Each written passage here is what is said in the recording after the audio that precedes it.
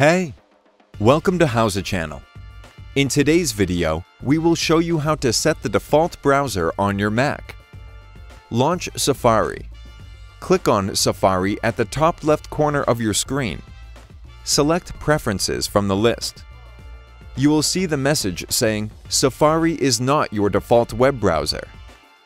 Click on Set Default next to it. Click on Use Safari in the pop-up window.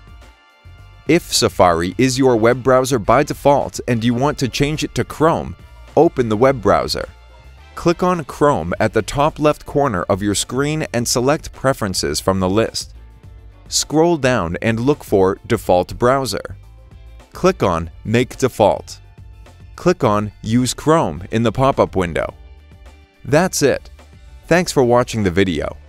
Please like it and let us know if you use any of our tips and tricks.